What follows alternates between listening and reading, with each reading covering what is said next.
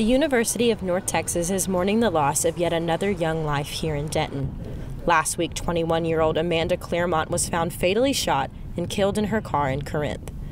3 other students were killed last year, including Ryan McMillan, another 21-year-old student, who was shot and killed by UNT police after he was found carrying an axe and damaging cars near the UNT campus. Sarah Munchlinger was also found shot and killed in her car by a group of teenagers while she was leaving a party here in Denton. And Jacqueline Vandegrift, a TWU student and licensed esthetician, was found dead following her disappearance from a local bar. Last year we had more than average number of homicides, but none of them had any kind of pattern to them. The spike in homicides has students a little worried about their safety during the nightlife. When I go to Fry, I find that I'm a little more aware than I used to be about the things going on. So, for instance, if you're at a bar and you start noticing that people are kind of getting into a disagreement, you're not expecting it to kind of blow up, but you find yourself paying attention to it just in case something were to happen.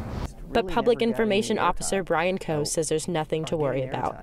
So crime isn't up in Denton. This is the rate that we're used to, but now TV stations are covering Denton a little bit more often. They realize that we exist up here. Though the local crime map shows cases of public intoxication, robbery, and assault around Fry Street, Coe says these are just things that happen in a college bar district. The call volume around highly populated areas, especially highly populated areas with a lot of alcohol selling establishments and bars, tend to be places where we see more calls.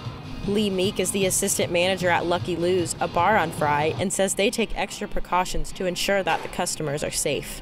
We have our security guy, and his goal ultimately is to just make sure they're out of the bar before addressing the situation. We don't want it affecting the business in any way, so we just escort them to the gate and then we address them and figure out what the problem is.